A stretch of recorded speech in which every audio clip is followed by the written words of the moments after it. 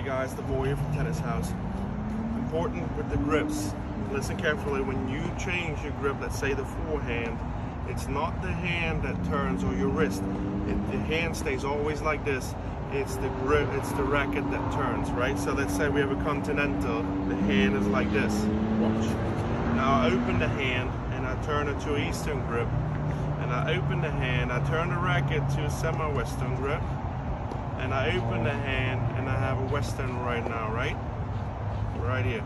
So it's the grip that changes, it's not the hand. The hand stays like this and the grip changes. And then that's why the left hand is so important.